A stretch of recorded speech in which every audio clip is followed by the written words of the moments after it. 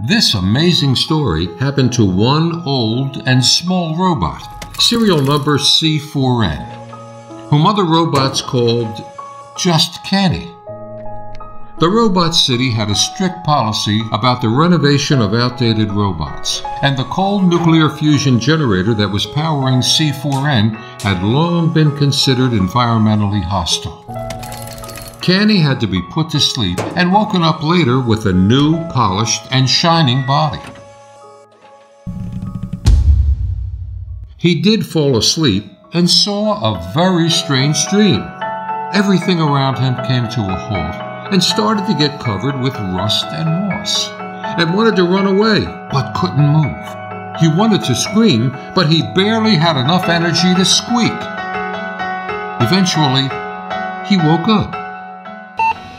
What happened to the city of robots? Why did all the robots stop moving? Did anyone survive except him?